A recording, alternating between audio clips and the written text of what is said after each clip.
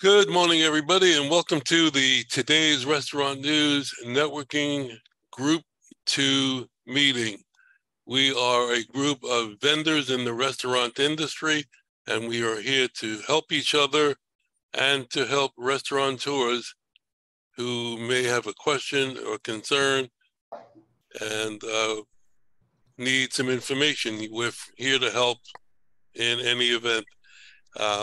If you want to contact us, please call us at 561-620-8888 or go on our website, trnusa.com, and you can check us out on YouTube on Today's Restaurant, and you can go to that site and like us or subscribe so you'll get a notification when we put up a new video. So we have a guest speaker today. I think let me just give Matt, let you guys know who Matt is. Matt is a cybersecurity expert who has protected businesses' networks from internal and external threats for the past 30 years. He's currently the Managing Director and Chief Information Security Officer for IT Fusion, with offices in Plantation and Coral Springs. Previously, Matt worked in IT departments for companies such as Kinko's, Alamo, National Car Rental, and Office Depot.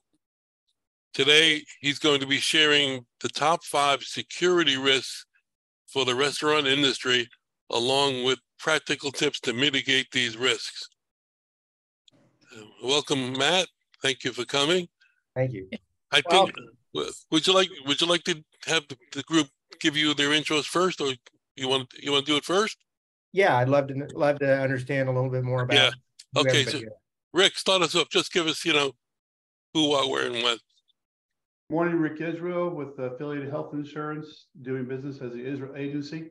We are an independent insurance company that helps individuals coming off group plans going into the Medicare space. And we also help individuals or employers help their employees get insurance through the Affordable Care Act if they do not offer insurance there. I'm based in Huntsville, Alabama, and at the end, you will receive my information via email with my phone number and email address. Thank you. I think I mentioned this to you, Matt. At the end of the meeting, I'll send everybody that's here a spreadsheet with all the contact information, so you'll have all of it. Ed, good morning. Good morning. This is Ed Gerton with Seacoast Sales in Orange Park, Florida. And we're an equipment supply company that specializes in frozen dessert equipment. So we have batch freezers, soft serve machines, quick whip machines, mixed treat machines, display cases, slushy machines, yogurt machines. My number is 904-334-4489. We represent companies Carpigiani, ISA, BGI, and a couple of other small Spanish companies that manufacture equipment for the HoReCa industry. Thank you. Thank you. Brian, good morning. Morning, everybody. Brian with Rogue Financial Group. We're a commercial equipment financing company to all industries, from startups to existing business. I can be reached at 404-723-7222. Thanks. Thank you. Ivo, good morning. Good morning. My name is Ivo Rovaris, calling from Deerfield Beach, Florida. I work for PNC about 6 years. My focus as a business banker is, of course, business solutions, lending, and much more. PNC is now the 5th largest bank in America, and your focus now, one of those important focus is restaurants. That's why I'm here to hear more from you, team, and create special solutions. Again, this is Ivo, PNC Bank. Thank you. Thank you. Terry, good morning. Good morning, Terry. Today's Restaurant News. I handle the I handle the monthly leads report. We have a restaurant report, leads that are second to none anywhere in the United States. And what we do is we give you a list of upcoming, under construction, planned, pre-construction list every month of about 40 to 70. This month, it happens to be 80 brand new leads every month. of things that are going up. We give you owners' names, phone numbers, addresses, email addresses, very important, about the time they're opening, square footage, and a lot of extra detailed information. If you want a sample, just reach out to me, Terry at trnusa.com. Thank you. Okay, thank you. Chris, good morning. We're not hearing you, Chris. And now we're not seeing you. He's at the beach. There he is. Okay. It's scuba diving. He's at the beach. He's scuba diving. He's looking for lobsters up there. He's always at the beach. Last week he was at Crystal's. He's at the beach in Vandalia, Georgia. We're not hearing you for whatever reason, Chris. Chris, we're not hearing you. All right. So we're going to go to Joe Cregan. Good morning. Good morning, Joe Cregan with Card Payment Services in Fort Lauderdale, actually Davie, Florida. I think I actually pay your company about $175 a month, Matt. I-2Fusion for backup router, backup wire, backup 4G router. Okay, from your I forget the guy's name, your IT guy, right? Yeah. Anyway, I'm based in downtown Davie. I'm a ISO for Pfizer, formerly Post Data Credit Card Processing, Global POS Systems. And we also resell ADP payroll. We support about 750, 800 accounts here, and mostly in Florida, and mostly restaurants with their point of sale and payment processing needs. Thank you. Okay, thanks. You and Chris on the same beach? He's probably on the Gulf. I'm on the Atlantic. Chris is on the Savannah River. There you go. All right. Well, I'll tell you what Chris does. Chris is a recruiter. He's been a recruiter for over 30 years. He finds people to fit the jobs that are available, and he's excellent at what he does. And I don't have your phone number handy immediately, but we'll get you on somehow. Just go.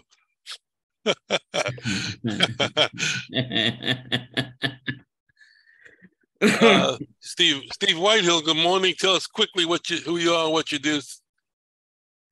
Are you on the beach too? Steve, you're up. Thumbs here. Tell us who you are, what you do, quick, because we have a speaker. I'm Steve Whitehill. I am a business broker. I help people buy and sell businesses. You can reach me at steve@anchorbb.com or on my phone, 561-376-7500. Okay. I'm Howard Appel. I'm the founder and publisher of Today's Restaurant News, and I'm your host at our meetings. And again, I want to introduce our speaker for today, Matt Kinsey, with a cybersecurity company called IT Fusion. And I spoke to Matt very briefly on the phone last week, and I think he's got a tremendous amount of information for the restaurant industry. I was excited to hear about it. He's got some information on things that are coming. So, Matt, the floor is yours. Thank you, Howard. And thank you all for being here this morning. Hopefully this will do this. I focused this on items in the restaurant industry. Some of them are specific to restaurants, but many of these apply to every business. So let me just go ahead and get my screen up. Is the screen visible? Yep. Okay. So a little bit about me. I'm a former IT architect for Office Depot, currently in Boca. I left right before they moved back into Boca from Delray Beach. I've got a master's in computer information systems, cybersecurity expert. My mission is to protect South Florida businesses from cybercrime. Calling it hackers, which yes, we use the term hackers all the time, but they're really cyber criminals. They're criminals and they're stealing your money. They're just doing it from behind the safety of their computer. We're going to go into each of these topics a little bit, but a little bit about our business. So what our business does is we provide IT and network management, cybersecurity, compliance. We'll talk a little bit about compliance. And then for larger companies, we provide what's called a virtual chief security officer. So that's a fractional chief security officer, much like a company might have a fractional chief financial officer or chief sales officer. So what are the top 5 risks for restaurants? And 4 of these are the same for any business.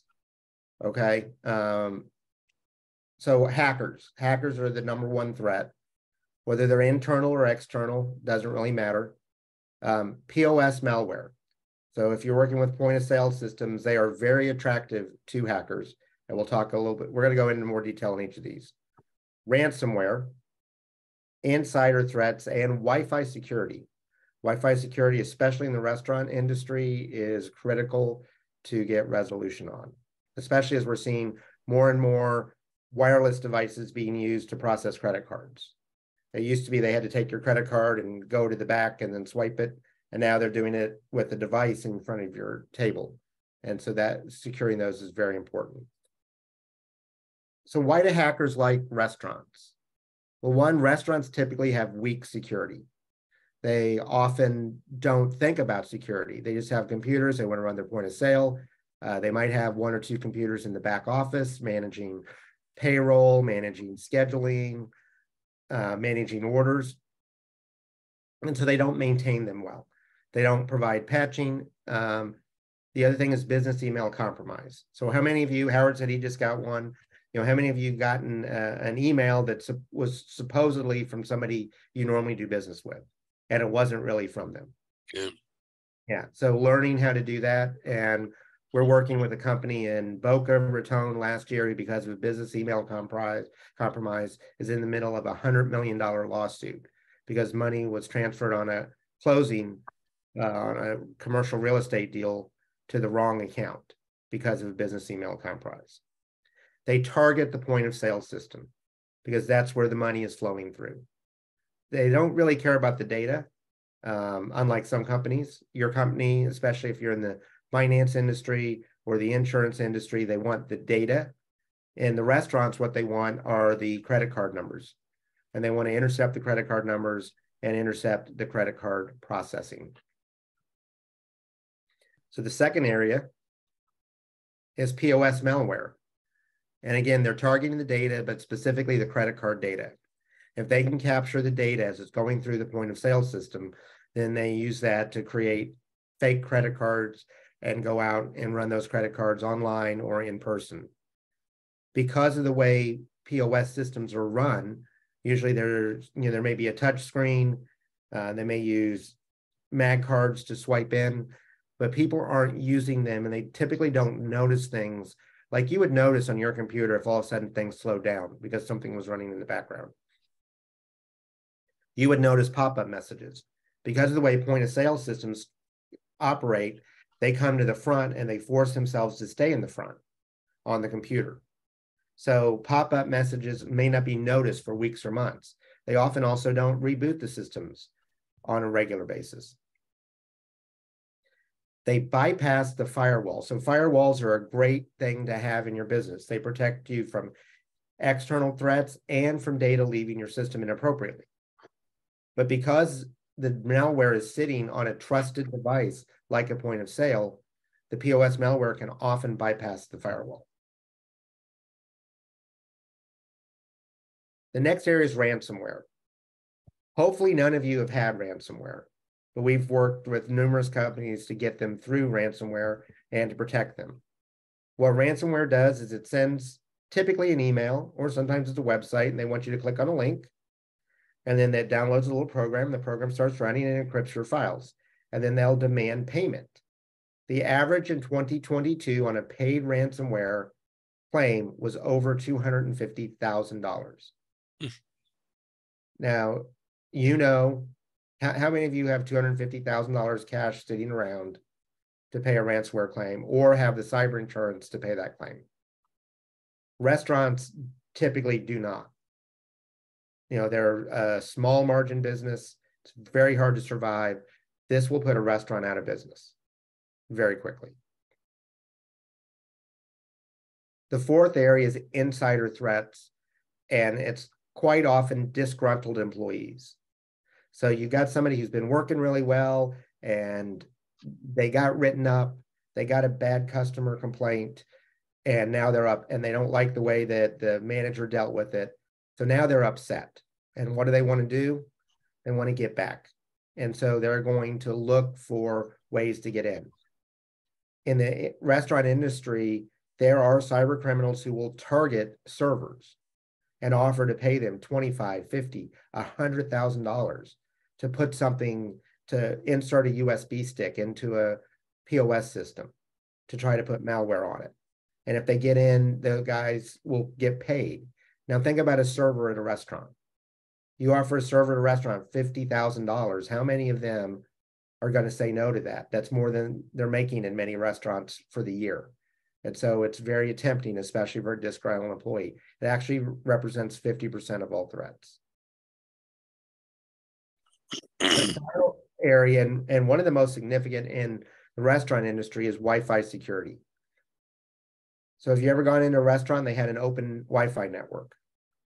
You didn't need a password to log in. There was no login screen where you had to put your information in. That you just got right on the network. I was at one yesterday, I saw it was open. Now I never joined those because I don't trust them. They also have networks with very weak security. They'll put the phone number as the password for the network. And what this has to do is what's called rogue wireless devices, or man-in-the-middle attacks. This also happens at airports. What they do is they set up their own wireless device and they intercept the signal using the same SSID. That's the tag that tells you the name of the network. That's what you see on your phone when you connect to a network. And they intercept the data, read all of the data as it goes across the wire, across the air, and then they pass it on.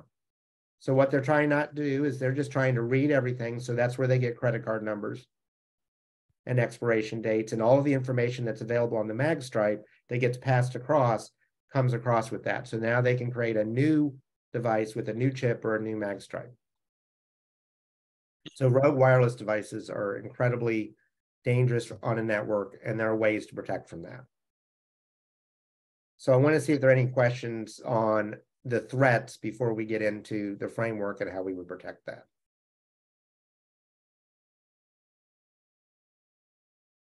Not seeing I have any. a couple questions, but I'm going to wait until you're finished. Okay. It's up to you. I can take them now or we can wait. Okay, well, I have one of my biggest questions, and I think about this all the time, is I get emails from myself. It's the exact same email. And I look for something in the body, in the top part of it, and there's nothing there. It's coming from me, but it's not. Right. How can they do that? So what they're doing what's called spoofing, and it's very similar to a spoofed phone number. So on a phone number, you can overwrite your phone number with another tag. And this is a good thing on a point of sale system. If you've got multiple phone lines coming in, you want all of them to show the same phone number so that people aren't calling the second or third line. You want them to call the main line for the office. So they tag every phone line out with the same phone number. We do that here at our office. Everyone who works on our help desk has one number that shows up. Everybody else has another number that shows up. Well, cyber criminals. And that applies to emails as well? There are very easy ways to do that. So what you actually have to do is you have to look at the header information on the email. I do, and it all has my name on it. No, It doesn't make any sense. You've got to decrypt. You've got to read through all and of the decryption, right? Okay. And figure all that right. out. Thank Now, you. the other possibility is that they did get into your email, and so I change my password on my email every 30 days. If I get something like that, I'll change it early. Okay. Okay, just to make sure. And there are ways to track that, especially if you're using Office 365 or Google Business Suite. If you're using a free email system, it's a little more difficult. Or Okay. if you're using the one that came from your ISP, it may be a little more difficult. Okay. Thank you. All right. So the National Institute of Standards and Technology, which is an industry some of you may be familiar with, that's a government body, government-sponsored body that defines standards for technology across all sorts of industries. So everything from electrical cords to watches and phones, they create technology. technology standards for interoperability. So on Wi-Fi, the 802.11 started with a NIST, National Institute of Standards and Technology definition. Well, NIST has created a cybersecurity framework, which is based on an international ISO standard. And what this says is that there are 5 key components to cybersecurity. The first thing we want to do is we want to identify risks. Now, this is a manual process because this requires you to think about what could happen. And what we'll do is we do what's called a tabletop exercise. And we go through and say, okay, so what happens if this occurs? And then what would happen next? What would happen next? We think through this. There are also data sources. There are news sources out there. AT&T, Alien Vault is one that's out there that's very good. Virus Total is another one that's very good. And we subscribe to those and they identify risks for us. And so they've got their fingers out everywhere, like Terry does with restaurant leads. They consolidate these risks and they help us identify what those risks are. The second thing we want to do is protect from the risks. So we want to put in reasonable protections. Now, let's be completely transparent. If a cyber criminal has the means and the resources and specifically targets your business, the chances are very high that they will get in. They will figure out some way to get in despite all the security you are in. And it's just like somebody robbing an art museum. You know, art museums have some of the best security in the world, and yet things are still stolen from art museums. But that's requiring somebody who's specifically targeting something in that art museum that they want to get. So what we're trying to do is most hackers out there, the vast majority are like these kids who walk down the street and check to see if your car door is open. And if your car door is open, they get in, they rifle through, and they take anything of value, but they're not going to smash the window. All right. Then there's another group that will smash the window and grab what they can and leave. What we're trying to do is we're leaving the doors locked, and we're putting in stronger windows to protect you from these types of things. So that's the protection piece. The third piece is detect. You have to have monitoring systems in place so that if something is in there, you know it's in there. The average ransomware attack, the cyber criminal is in the system for 60 to 90 days before they pull the trigger and execute their ransomware. SolarWinds, you may have heard of the SolarWinds breach a couple years ago. They were in SolarWinds for 18 months undetected before SolarWinds realized what was going on. The fourth area is respond. So we've got a risk we identified, we've detected that it's in the system. How do we respond? This is policies, this is software tools that will allow us to go in and try to stop what's occurring and to mitigate the risk further at that point and limit the damage. And then the final area is recover. At times, the only thing left to do is recover your data. And so you want to make sure you have backup systems that are tested on a regular basis. We test our backup systems every day to make sure that we can boot that up in a recovery mode. Every day we do that. We do a full restore twice a year for our corporate clients to make sure that we can actually transfer the data onto another system, not just boot it up in the cloud. So this is the framework we use to respond and keep our customers secure, which would include people in the restaurant industry and vendors for restaurants. They're good targets for us. So hackers, how do you respond? Well, one, weak security, you want to assess the technical and physical controls for networks and systems. All right. Is your back office left locked, or can somebody just walk into it? I was at a restaurant not that long ago, and I went back to the restroom, and the network switch was sitting on a shelf between the men's and women's restaurant. All I would have needed to do is take a device back there and plug into that network switch, and I had access to every device in the network, and I was internal. And if they didn't have the right controls in place to identify who was on their network, I could have had full access to their network. They lack maintenance. They don't often have automated maintenance and system patching. There are new threats that come out every week. You need to keep those up to date. A lot of times they don't even have antivirus on their point of sale systems because the point of sale vendor will say, oh, antivirus slows us down. Okay. And there are ways to make sure that the point of sale doesn't get slowed down, but the antivirus is on there for other threats. Business email compromise. We want multi-factor authentication. That's just like bank, and I'm sure PNC does this as well. If I log into my bank account from the website, they're going to text me a code or send me a code on an authenticator app that I have to put in order to get access to my account. And yes, it's a pain in the neck, but it's one more way to identify that I actually have rights to get into that account. And then we also look for email filtering solutions that look for those emails that don't really come from you, that look for the signs, indicators of compromise that say that this email has been done. The most important asset to secure is the point of sale in a restaurant in particular. In a typical network office, it's going to be the owner's computers. It's going to be the server in the back room, if you have a server in the back room, and it's going to be your cloud applications, whichever cloud applications you're using. So that's what we want to make sure we take care of with hackers. So POS malware.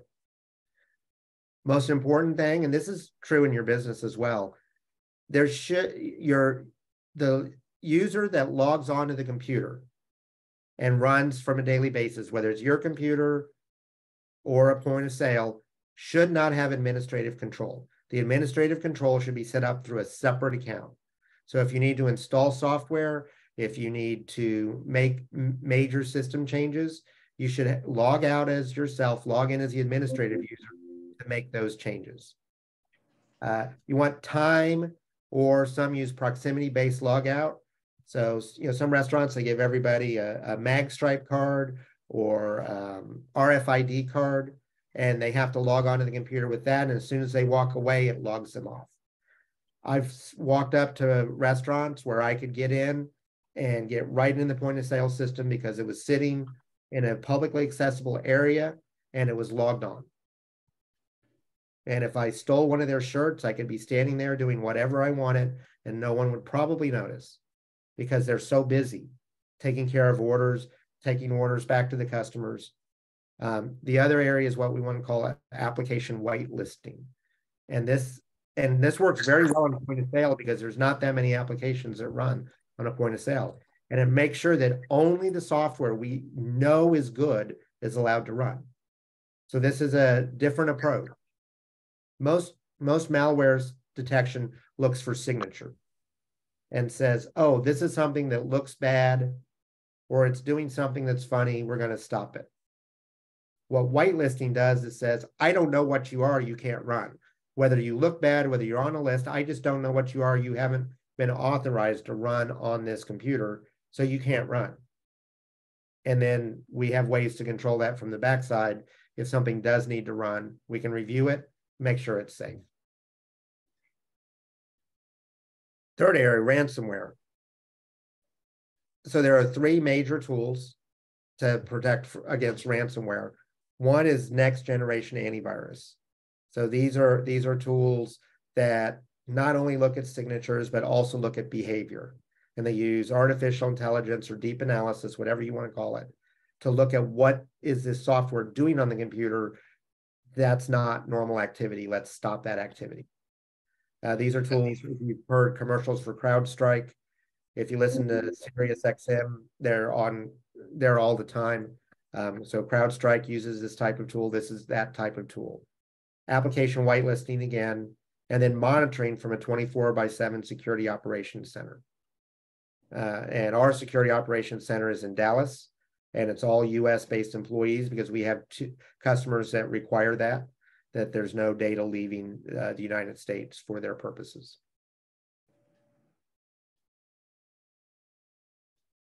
Insider threats. So one is security awareness training.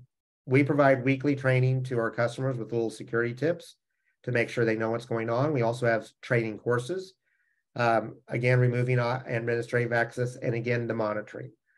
So you'll see some of these protect against multiple categories. And then finally, Wi-Fi security. Eliminate open networks. That is the most important thing to do. If you own a restaurant in your business, make sure that every Wi-Fi network is protected with a password encryption at the minimum. Use the latest standards for encryption and login portals. So a lot of those, if you go into Panera, you have to log in and accept their terms and conditions. However, they're not encrypting their data. I don't recommend using Wi-Fi networks at Starbucks, at Panera, at McDonald's, which are probably the three biggest ones that people use, because they're not secure. All right. The other thing you want to do is you want to segregate your internal traffic from your guest traffic. Physically segregate them so that the devices on your guest network for your customers cannot access the devices on your internal network that might be running a point of sale, a handheld point of sale, credit card swiper. They might be transferring other data in your system. And then you want rogue wireless device protection and detection. Now, there are some compliance areas in the restaurant industry that you should be aware of. And some of you may have other compliance standards. If you're in the finance sector, whether it's banking or insurance, there are compliance standards. If you're in healthcare, there are compliance standards. And there are also industry standards. So cybersecurity insurance is taking over a lot of the compliance. If you're in the restaurant industry, you're dealing with credit cards, highly recommended that you explore cybersecurity insurance. This protects you from cyber terrorism. This protects you from cyber insurance, from cyber risks, and it shifts some of the financial burden from yourself onto another party. But you have to make sure that you're doing things properly. The biggest one in the restaurant industry, and this affects any business that takes credit cards, and Joe is probably familiar with this, but PCI DSS, that's the payment card industry security standards. Version 4.0 has just come out, and it is mandatory as of approximately a year from now. What we're seeing with the PCI standards is billion-dollar banks, multi-billion-dollar banks are getting tired of paying for breaches on credit cards, and they're shifting the burden down to the smaller banks. And now the smaller banks are shifting the burden down to the merchant. And it shifts responsibility for protection from fraud down to the merchant. So there are a whole list of requirements that you have to require more cyber controls. There are fines if there's a breach and the business is not compliant. So they're going to come in, and if there's a breach and they can track it back to your restaurant, there are fines up to 2 times the amount of the fraud that was directly attributable to your business. So you're not just going to lose the $50 on the credit card transaction. You could potentially lose all of the money that credit card was charged after the breach. Rogue wireless detection is required under PCI DSS 4. So every restaurant out there, every car dealer, every business that takes credit cards physically in any way, either entering them through a terminal or swiping them on a terminal, are going to be required to follow PCI DSS 4 as of March of 2024. So this is something people in the restaurant industry are going to have to deal with. Now, fortunately, they're used to dealing with compliance standards. There are food safety compliance standards that restaurants need to meet. So this just becomes another compliance area that they're going to have to work on. So what can we do? Well, what I'm going to offer anyone here who wants it is a free level 1 ransomware readiness test. It's a security assessment. You can visit the link there, or you can scan the QR code. It's just, we do have a 5 computer minimum because we can't get good results if you've got less than 5 computers, and there's no obligation. We'll do the results, and if you want to do anything with this, great. If not, that's fine as well. But the other thing we'd like is introductions to restaurants so that we can come in and do a security assessment, a cybersecurity assessment for us. What are the best restaurants for us? Are multi-location, locally owned restaurants. So the franchise restaurants typically have somebody at their corporate office who's responsible for this. And they typically have a contract with a local IT company for local support. However, the multi-location restaurants that are locally owned are great referrals for us. A single restaurant, probably not as much. So if you got somebody that you think could use this, we'd love to talk to them. Joe, I know Wally and Lorenzo, I think you're working with Lorenzo, Joe. He's available for you all the time. If you got a restaurant that you'd like, that you think could use this, and this can help you as well, because you're going to reduce their risk on their card, make sure they're compliant. We pretty much gotten away from Windows and are focusing on Android devices for POS, and it's all in the cloud, and they're running on static IP and tokenized. The credit card tokenized. So those are some of the things that we could do for those who aren't as technical. He's talking about different controls that they put in place, and getting away from Windows, especially on a point of sale, is generally a good idea. Right. I would agree with that. Yeah. We've got time for questions. Ed, I think you're talking, but we're not hearing you. Sorry about that. Yeah. Hey, we accept credit cards, but we don't physically accept the card in our hands. We just get the number off the phone and then type it in. How is that going to be affected by what's coming down the pike? That you have access to their credit card. The only way that you can avoid PCI DSS4 is if no one in your office can enter a credit card or swipe a credit card. Okay. And Joe can tell you, when you take those numbers over the card, you actually get charged higher. Really risky. Yeah. Yep. It's a higher rate. Yeah, that's correct. Now there are solutions out there, and Joe might be able to help you with some of those, that will give you a portal where your customer will need to go in and enter the card information, and you can access it. Right. Yeah, you can put the customer card on file. I mean, I use your portal, IT Fusion portal, to pay the bill, and then you can have a portal where the card could be on file and secured and tokenized, and just do recurring billing or make the payments or something. When was that sent out? Yeah. I mean, I pay his bill off his portal in most cases. No, I did not. Yeah. Hey, Matt. So, I'm in the insurance industry, and one of the things that they say is that we have to have a BitLocker on our computer. Well, they automatically come with BitLocker. Yeah. You just have to. I'm in the middle. Okay, if you can I call you back in 10 minutes? Brian.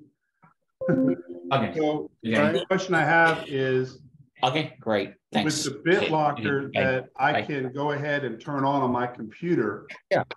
How much extra security is what you offer above BitLocker? Oh, so what BitLocker does is it encrypts the data that's sitting at rest on your computer. Okay. So if somebody gets your computer and takes the hard drive out because they don't have your password and everything, they can't read that data off of your computer. However, if they can boot the computer and get in, if they've got the computer and can boot it up, then they can get access to that data. So it really protects the data at risk. What we do is way beyond that. That's just that's like locking. That's not even locking the door. That's like hiding the door so people don't see the door. Okay. Right? So what we're doing is we're doing a comprehensive cybersecurity solution that looks at all of them. And so if you think of so what BitLocker is doing is it's closing one window in your house. And you think of a castle, and I love the analogy of the castle because they're all different. What do you have around a castle? Well, you've got a moat. That's one protection. You've got a drawbridge. That's another protection.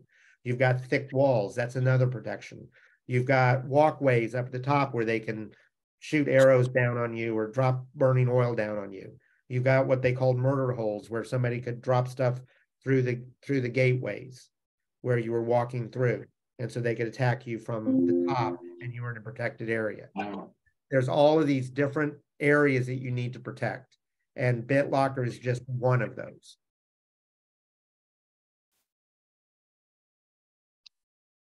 Can I get the screen back, Matt? Are you finished? Yep. That's your last I one? Okay. just wanted to go ahead and get that. Let me go ahead and stop share. If you could, there you go. This one. I have another question. As I walk through airports now, Matt, I find that they have a lot of these very long, thin stores. You're able to walk through these stores, you're able to buy what you want, and you're able to walk out, and your credit card, which is in your pocket or your bag, which you may have several, it's automatically charged, and you have no idea.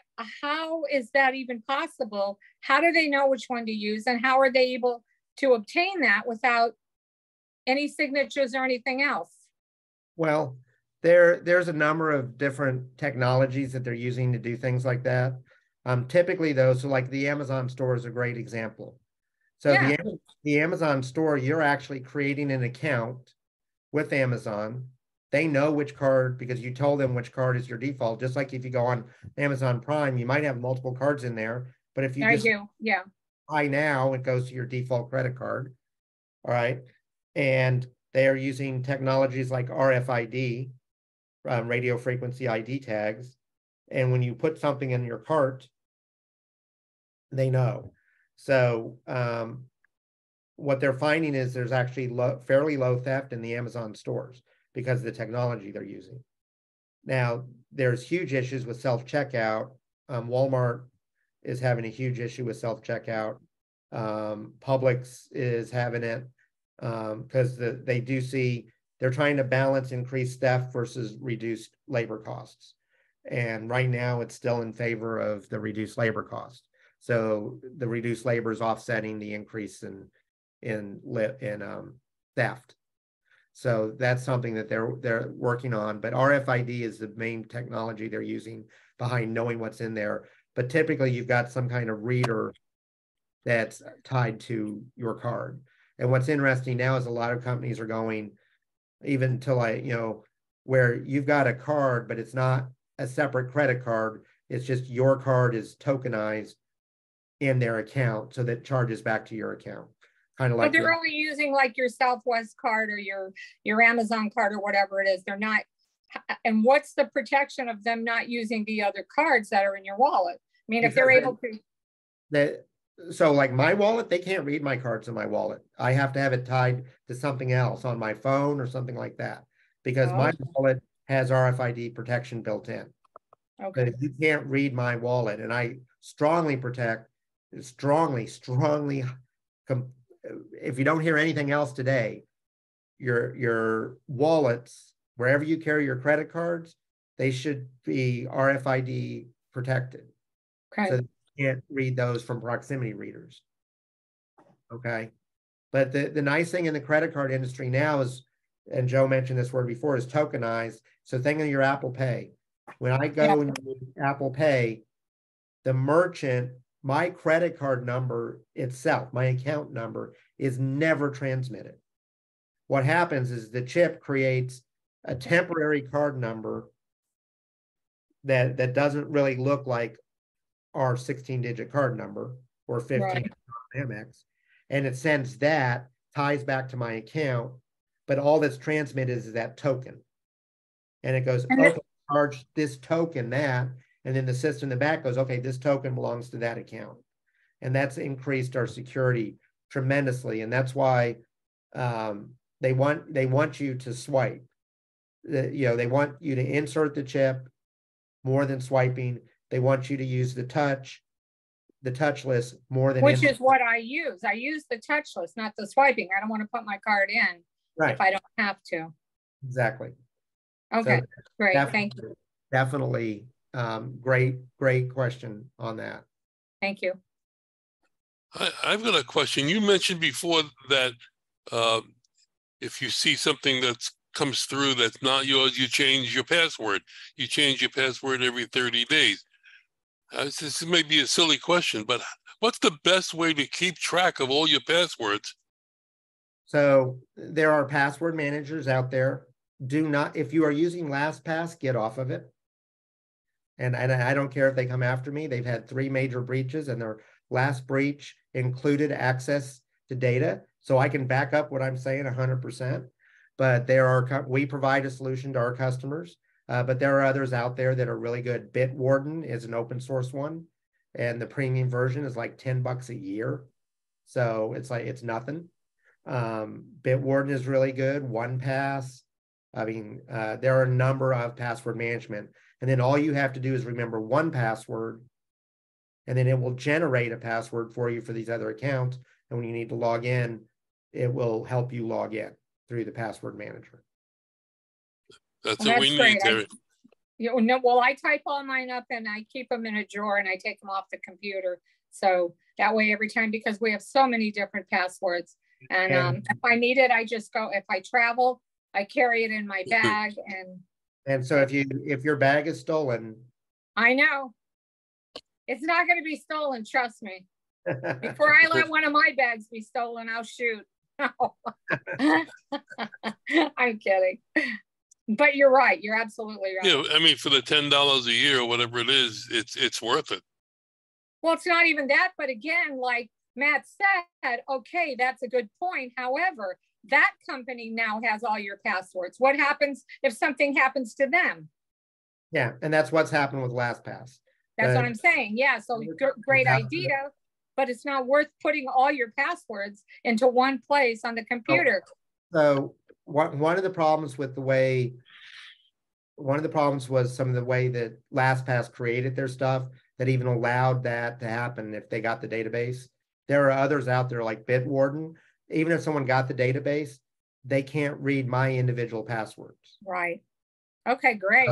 So there are other architectural ways to do that. And they wouldn't be able to decode it. So it's decoded very well. Yes. Okay, perfect. Thank you. Can you put some of those recommendations into the chat, or Howard, if you could distribute it at some point, that would be great. Yeah. I'll get a list to Howard, and then he can go ahead and distribute that out to everybody. I have a question for you. I guess I don't know if you call it cyber or whatever, but back in December, I paid, our company paid our bank that we work with paid a vendor a check, and the vendor asked us to mail the check. So typically we would like to do ACH and wires, which is more secure, right? So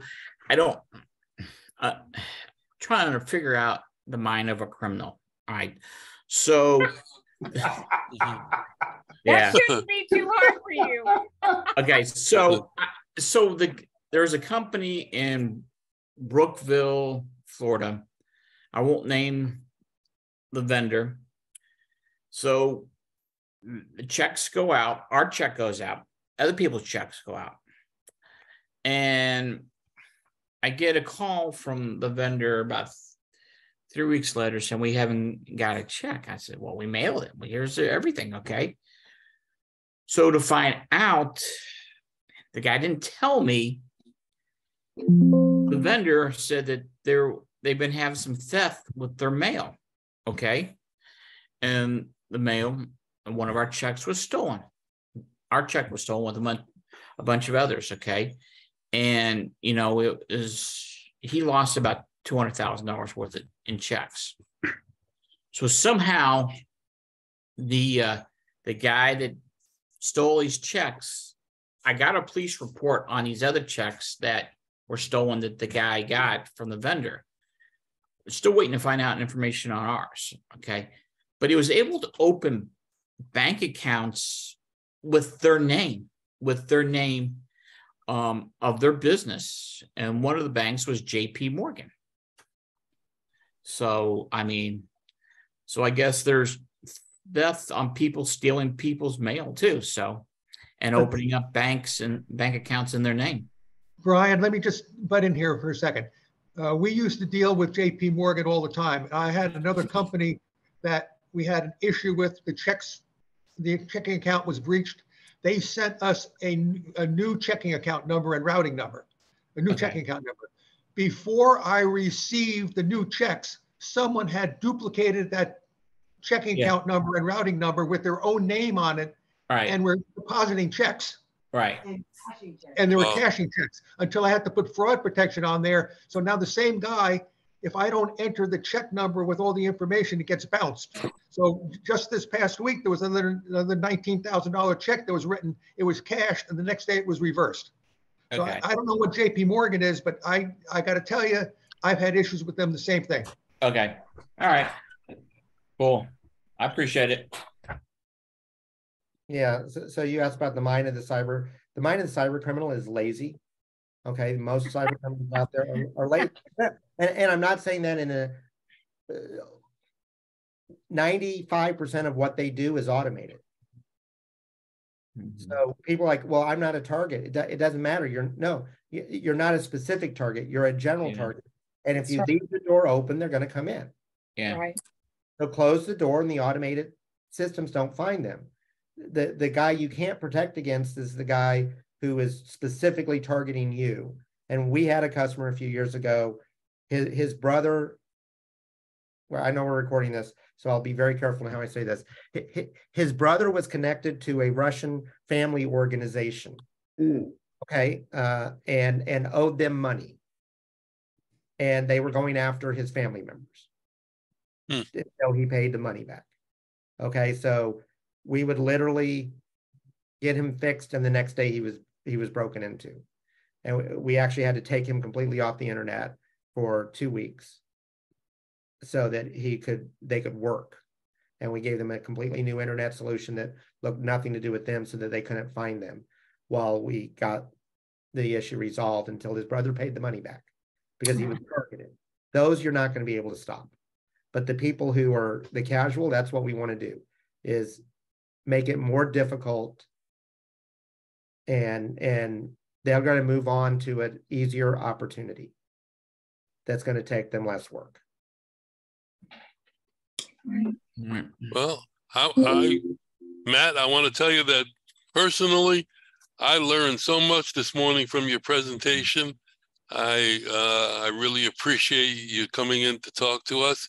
It's terrific information for a restaurateur. And Matt, why don't you give us, if you want, how can perhaps one of our viewers contact you if they wanted to? I'm going to put it in the chat, my email. No, just say it so that the people watching on YouTube might want. There he goes. There he goes. There you go. It's Matt, M-A-T-T, 2 T's, at IT Fusion, which is right above my head, Right.